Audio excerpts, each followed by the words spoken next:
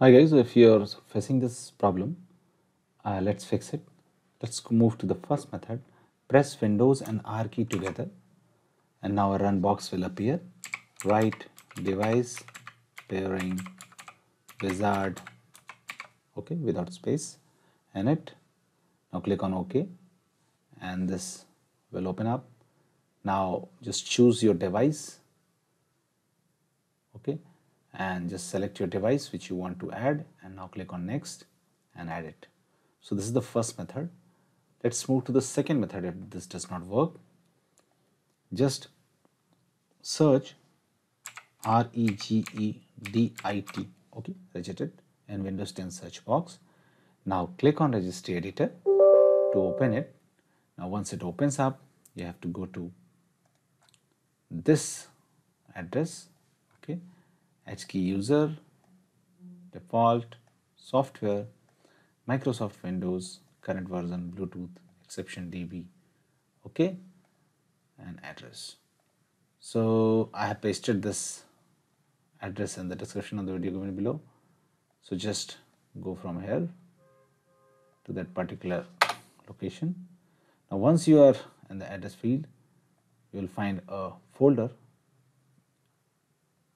There may be more than one folder. Just delete all the folders below addrs, okay, delete it, okay.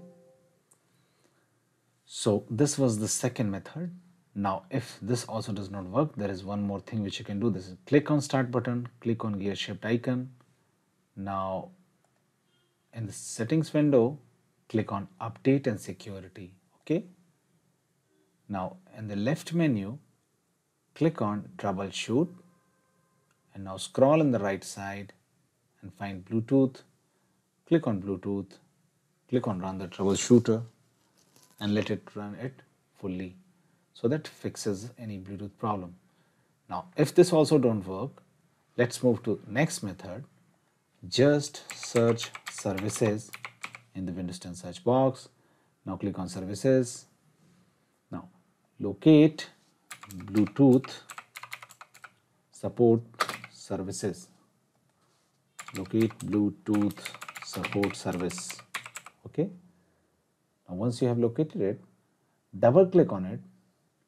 Now click on log on tab. Now make sure this is chosen. Click on browse.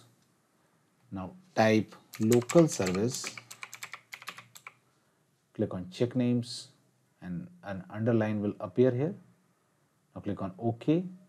After that, click on apply and click on OK, and your problem will be fixed. That's it guys. Please do like the video to support us.